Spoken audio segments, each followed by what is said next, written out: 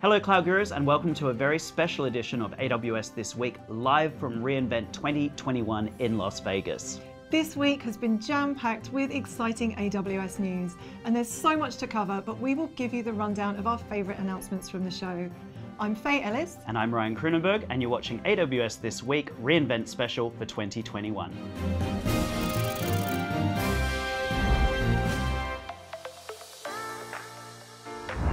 So this week, Amazon announced its next-generation ARM-based Graviton3 processors. They boast a 25% better performance and 60% less power usage.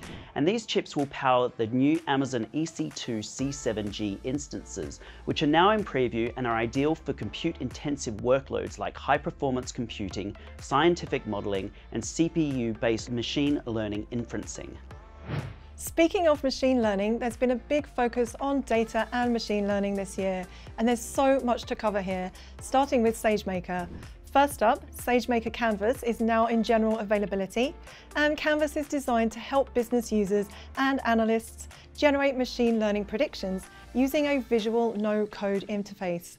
And this allows people like business analysts who may have little or no machine learning experience to get valuable insights from their data. Next, SageMaker Ground Truth Plus is also in general availability, and this new turnkey service lets you tap into a team of experts to create training datasets without having to build and manage labeling applications on your own.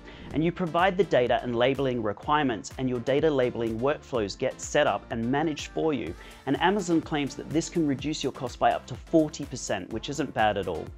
AWS also announced Amazon SageMaker Serverless Inference, and this lets you easily deploy machine learning models for inference without the need to configure or manage underlying infrastructure.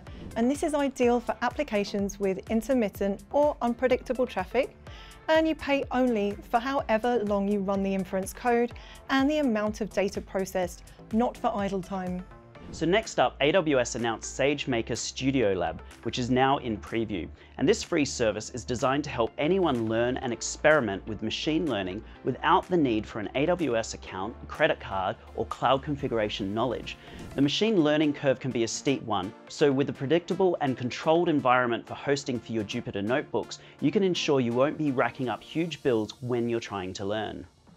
Moving on from SageMaker, the new AWS Trainium-based EC2 Trn1 instances are now in preview. And these instances are optimized for training deep learning models in the cloud and offer the best price performance for model training and 800 gigs per second networking bandwidth. And these are ideal for use cases like language processing or image recognition. And finally, Amazon announced Amazon DevOps Guru for RDS. And this is a new capability for DevOps Guru, and it makes it easier for developers to detect, diagnose, and resolve issues in Aurora. And it's available in all regions where DevOps Guru is available. So AWS Private 5G will let you build your own private 5G cell network. And this service, which is in preview in the US, could be ideal for use cases like a warehouse or large campuses where you're looking to help increase bandwidth and coverage for an increasing number of devices while maintaining the security and control of a private network. And AWS ship everything you need, including SIM cards, and there's no upfront or per device cost. Customers just pay for the network capacity and throughput that they request. AWS announced serverless and on-demand options, which are now available for Redshift, Elastic MapReduce, managed streaming for Kafka, and Kinesis in preview. This means no configuration or scaling of clusters or servers, just fire them up and the services scale up when you're busy and scale down when you're not. And you pay only for when the service is in use. Check out the links in the resources below if you would like to dig deeper into each one. So to help simplify Kubernetes infrastructure, AWS has announced Karpenter with a K because, you know, Kubernetes. And this open source autoscaling tool is aimed at improving application availability and cluster efficiency. And Karpenter automatically launches needed compute resources as application loads change. And this is welcome news to many, as AWS says about half of its Kubernetes customers report that Kubernetes clusters autoscaling is challenging and restrictive. reInvent 2021 has given us a slew of S3 updates, including AWS backup support for S3, which is in preview, S3 event notifications with EventBridge, and a couple of new features that simplify access management for data stored in S3. But one of the announcements that stands out to me is the new Amazon S3 Glacier instant retrieval storage class. And this new storage class will give the lowest cost storage for data that is rarely accessed, up to 68% cheaper than the S3 standard infrequent access, while also offering millisecond retrieval, which is perfect for use cases like media archives or medical images. And the existing S3 Glacier storage class has now been renamed to S3 Glacier Flexible Retrieval, and offers free bulk retrievals in 5 to 12 hours, and the storage price has also been reduced by 10% in all regions.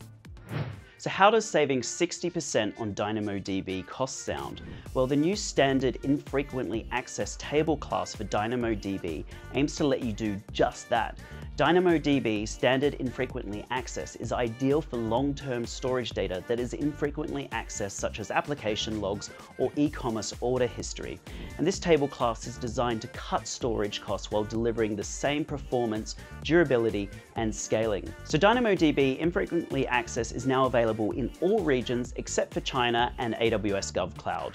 For more on pricing, please see the pricing page linked below. Amazon announced the relaunch of Amazon Inspector, which debuted originally in 2015. And this service can be used to automate security assessment and management to help organizations with security and compliance requirements for workloads deployed to AWS. Vulnerability management has changed a lot in the last 6 years, so AWS has built Amazon Inspector back up from scratch to do what people actually need in an enterprise environment. So earlier in the week, Amazon announced pull-through cache repository support in Amazon Elastic Container Registry. And this solves another point of security friction in enterprises. So many big customers have hard rules around things like using code from outside or private systems. So AWS came up with a solution for container images. Instead of needing to write scripts and manage them to keep copies of public images up to date, AWS now does it automatically for you, which is pretty cool. Finally, last year, AWS launched IoT Greengrass 2.0, an open source edge runtime and cloud service for building, deploying, and managing device software and applications. Now, AWS has rolled out the ability to securely manage your Greengrass edge devices using Systems Manager. And this means that you can manage both your servers and IoT devices at scale using the same tooling. So Ryan, I have to ask, what is your favourite announcement from this year? Well, that's a really good question. It's got to be all the new serverless offerings. So serverless Elastic MapReduce, serverless Redshift, serverless managed streaming for Kafka. This is going to be very cool for startups in particular. I mean, we built a Cloud Guru using serverless technology, so it's always going to have a special place in my heart. So what's your favourite, Faye? Well, it's definitely SageMaker Canvas, drag and drop for building machine learning models, and SageMaker Studio Lab. And I just think it's so cool that they're democratizing machine learning and making it easier for everyone to get on board. And I'm looking forward to playing with both of those. Yeah, that sounds pretty good too. Well, that's all we have time for now. Check out the links below for a deeper dive into many of these announcements and links to our daily video recaps. So on behalf of the team here, we'd like to thank everyone who managed to stop by our booths to say hello. It was great seeing all your faces, at least half of them anyway, in person again. So thanks for watching, and we'll see you next time on AWS This Week. Keep being awesome, Cloud Gurus.